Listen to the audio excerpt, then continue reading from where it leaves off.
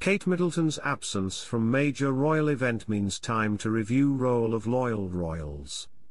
The grand finale of Trooping the Colour, a key event in the royal calendar, may look noticeably different this year. The Buckingham Palace balcony, usually packed with royals for the spectacular RAF flypast, could appear rather empty. Amid this pared-down family gathering, there's a chance that one of the most beloved members of the firm might also be absent. 42-year-old Kate Middleton, Princess of Wales, is currently undergoing preventative cancer treatment, and her attendance at trooping has yet to be confirmed. Welcome to Royal Pancakes. If you are new here, please don't forget to subscribe and click the notifications bell, so you don't miss any news about the British monarchy. However, it's understood she might make an appearance if she feels up to it.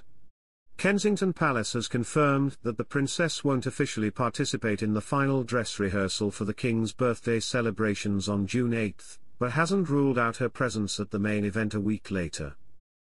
Following the precedent set over the past 2 years, it's thought that King Charles will only invite working royals to join him for the climax of his birthday festivities.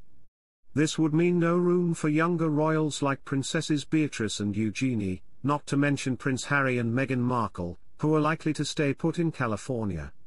And one royal expert believes that, rather than raising questions about the estranged Duke and Duchess of Sussex, this moment should lead to an opportunity for the more loyal family members. Royal historian and expert Dr. Tessa Dunlop told The Mirror, whether Kate will make a balcony appearance on the big day on June 15 remains the great unknown. My hunch is she will give us a wave, but if she doesn't, entirely her prerogative. Questions about Harry and Meghan are bound to surface.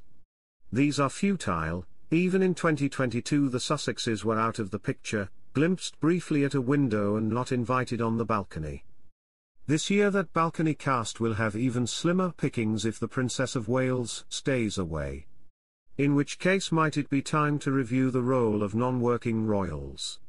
All those cousins Eugenie, Beatrice, and Zara who have long behaved with hallmark loyalty would surely relish the prospect of standing shoulder to shoulder with their king. After all, isn't that what families are for? Tessa noted that this year's Trooping the Colour will demonstrate how much has altered for the royal family, even within just 1 year. She said, 2024 is not royal service as usual. And nor should it be.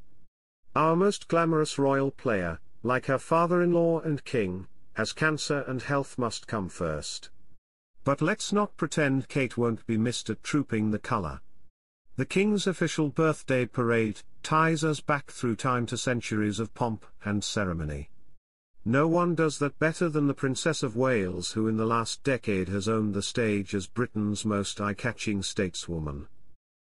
The last Trooping the Colour I attended was that bittersweet summer of 2022, the late Queen's Platinum Jubilee.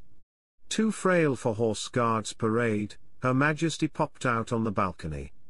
It was the climax to a great day which saw Charles, then Prince of Wales, on horseback, and a Disney moment when, in a pop of colour, Princess Catherine fluttered by in a horse-drawn carriage.